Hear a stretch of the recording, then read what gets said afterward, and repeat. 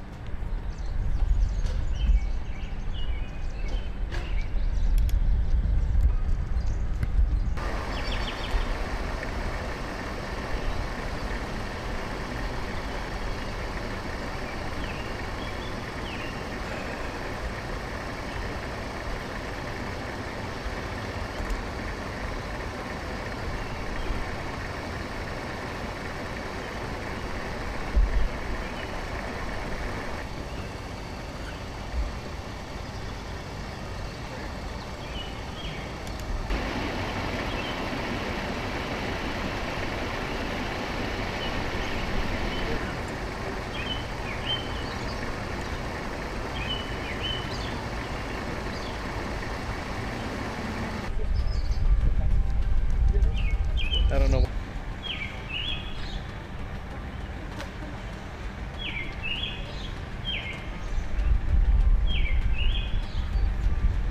your family? Well, mainly me.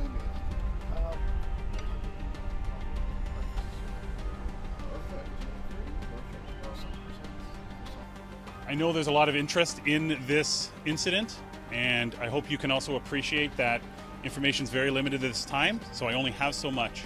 What I do know, I will advise you of, and I will take a few questions at the end.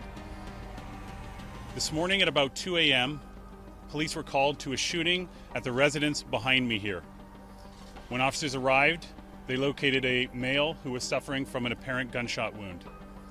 That male was taken to hospital in serious condition. That person was working, apparently, as a security guard at the residence. He was standing outside of the gates in front of the residence when the shooting occurred. We have individuals who obviously performed the shooting who were seen in a vehicle. I do not have a description of the vehicle or the suspects at this time. Again, it's very early on in the investigation.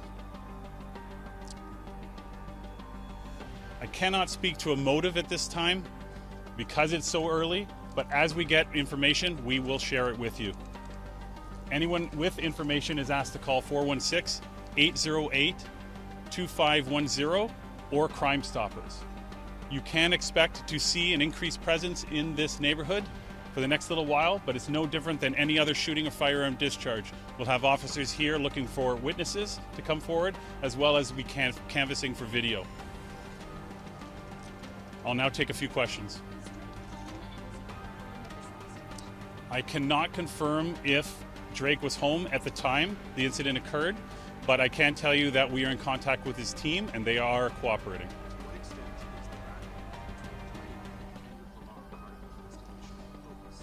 So I am aware of what you're talking about, but it is so early in the investigation that we don't have a motive at this time, and so I cannot comment further on that. While the motive may not be confirmed, that is something that you're looking at, knowing that this beef crossing borders into the U.S. is something that the investigation maybe prevent a potential suspect.